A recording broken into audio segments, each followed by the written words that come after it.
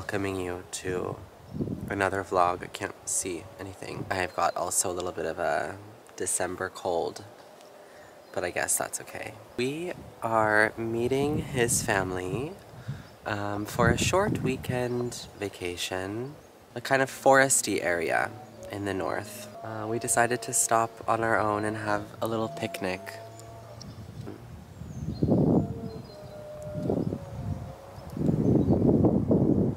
But soon I guess we'll pack up and be on our way. But I just wanted to welcome everyone to the vlog and thank you to you for shooting all of the cute clips in the beginning. Make some cute clips, you guys. Thank me later. Thank me later. Okay, talk soon.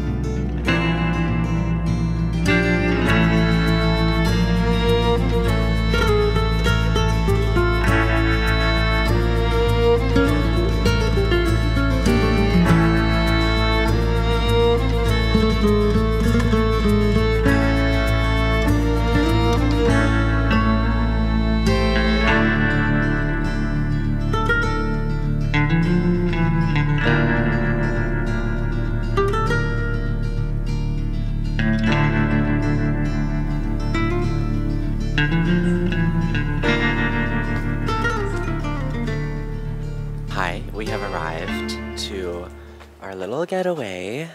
I'm gonna find a place to sit down and talk to you about, about some things. So I thought that it would be nice to just, I don't know, film some clips for you. You know, normally we're in the city, and we don't have a lot of access to nature. I mean, we do have a lot of nature kind of around us, but you know, you need to drive for a while to get there. So I thought it would be nice to share with you some like wholesome winter content. So I don't think I really updated you on what I was reading last. After the Tiny Challenge, I was simultaneously reading In the Woods by Tana French. That book is a big boy. He's 600 pages. Longest book that I've ever read. And I finished it and I'm super proud of myself. It's also in a genre that I don't quite dip into that much. It's crime.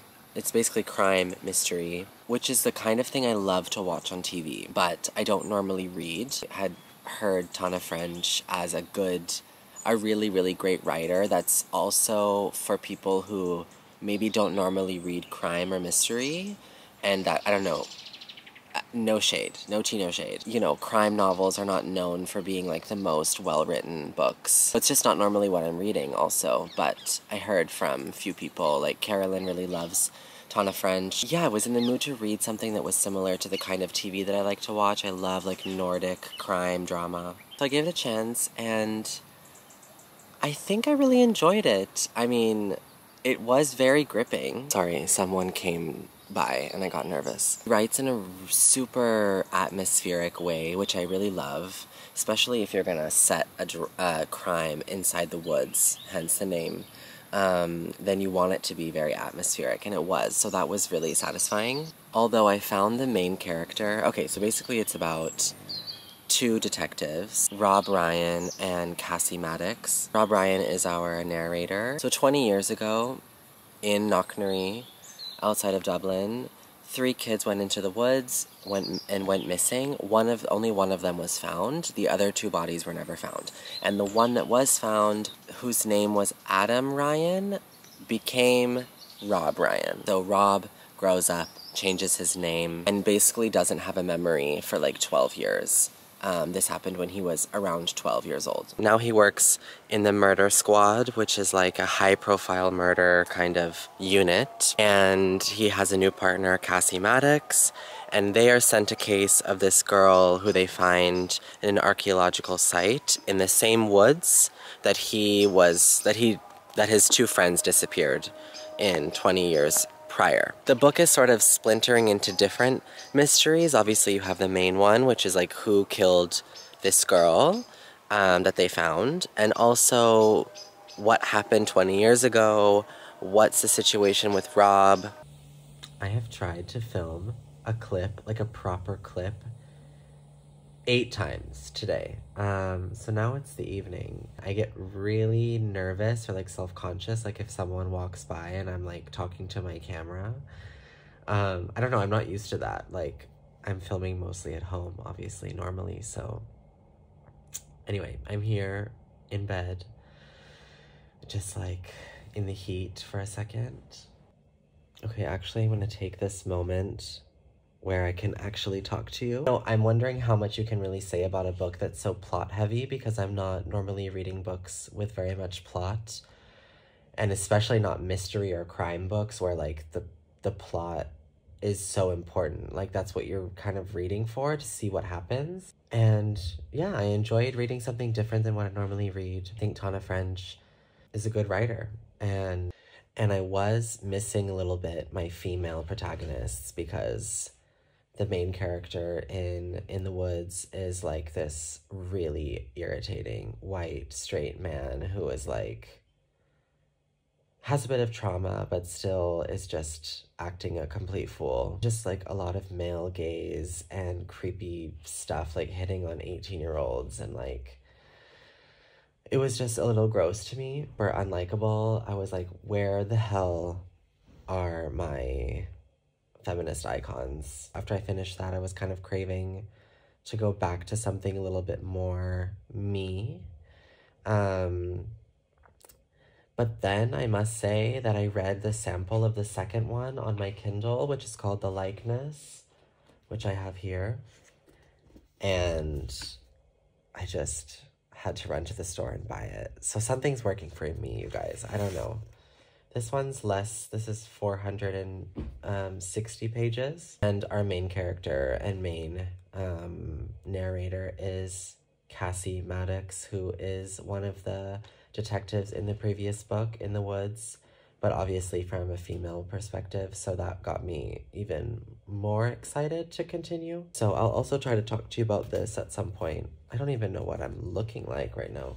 I'm just enjoying nature a little bit. I really miss having like easier access to nature. When I used to live in Nashville, I would just drive like 15 minutes in my car and go to this really beautiful lake called Radnor Lake. Carrie Ann, if you're watching this, you probably know. And it was just such a nice resource for me. And yeah, I just really feel the absence of that when I'm finally in nature again. I realize how much I miss having easier access to it. So I'm gonna try to enjoy that while it lasts.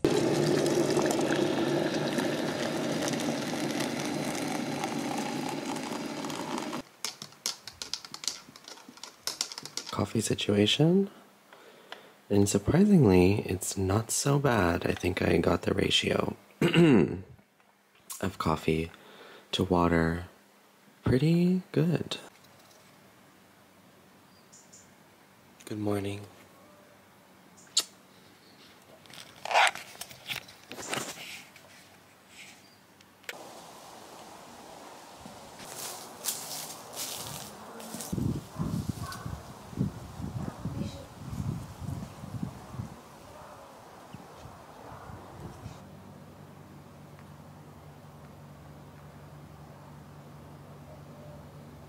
Okay, I have found a quiet spot. I feel like I tried to get my thoughts together this whole weekend, and it was just like all over the place. So I hope that there's something kind of, some sort of through line to this video. Just had breakfast. I'm having some coffee. Pretty soon we're gonna take a hike on the mountain, and there's also supposed to be a very beautiful church there, which I'm really interested to see. So we're gonna squeeze all of that in before we drive back to the city. I actually participated in a short film that a friend of mine was making, and I had the pleasure of being in it. And the actual premiere is today, this evening. So I started The Likeness. Tell you the main premise is that Cassie Maddox, the female detective from the last book, is called to a scene by her boyfriend, who is also a detective. He's in the murder squad. She's left the murder squad since the last book. She's transferred to domestic violence. So she's sort of like, I don't understand why you're bringing me to a crime scene. I don't do this anymore. And Sam, her partner, is like, I really think that you need to come and see this. Also, she used to work undercover. Before she was in the murder squad, she was an undercover agent. So she shows up to the crime scene, which is, again, a different kind of rural town outside of Dublin. And there's a kind of a big estate, sort of Georgian mansion that these 4 students live in. And one of the students takes walks in the middle of the night, and she is found dead in this kind of shed in the middle of the estate land. And the reason why Cassie is brought to this scene is because the victim looks exactly like her. The literal double. That's already really creepy, you know, to find a dead body that looks exactly like you. Her partner, of course, was really shocked because he thought it was her when he first found the body. So there's this like strange, striking resemblance between the two of them. And the ID that this body is carrying is of an old alias that Cassie used when she was working undercover. So you have this weird body that looks exactly like Cassie with the ID of this old alias. So I can tell you where I am now, about 120 pages, is that her old boss from undercover decides to ask her to go back undercover as this body and go back into the house as if she wasn't found dead. She was just found injured. She's recovered now, and she's going back into her own house with these other 3 students. She's basically playing a non-dead dead girl, and she's trying to figure out from the inside who is a suspect. So I've got to say, I absolutely love the premise of that. And I feel like it's gonna be now really seeping into this dynamic of these 4 people in this house, getting to know each of their characters. Who are we suspecting? That you do get a constant feeling like something's off. I must say to you that it may be shorter because it's like 460 pages, not 600, but the print is so small. You guys, Tana French is really testing me. Okay, I'll catch you later.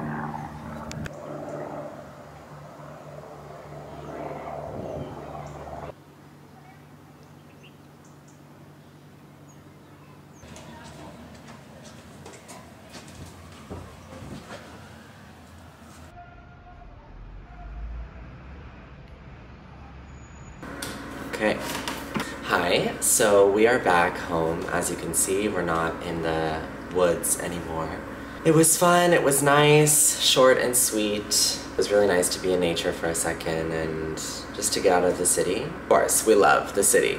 We are city people. Just coming here to end the vlog because I think I was debating whether to extend it until I finish this, which is The Likeness by Tana French, which I spoke about in the last clip. I just haven't gotten any reading done since we got back, and I just don't know when I'm gonna finish this, and I think this just can be a nice short weekend vlog. Talk about this at some point in a wrap-up or something. In a few minutes, we're gonna head down to a coffee shop that we love. Cute. And I'm gonna edit this vlog because I wanna upload it today. And your hat? Yes, Miss Dior. And then I'm gonna go to IKEA because it's my day off. Ohad has to work, but I'm off, so my friend Maya and I are gonna take a car and go to IKEA, and that's always very fun and dangerous, and was very inspired by CJ's Sunday Reads video this morning. At least I watched it this morning, and with all her Christmas decorations and everything, so got me in the mood to put up the tree, put some lights, make it festive. Okay, that's all. So thanks for watching, and we'll see you in the next one. Bye.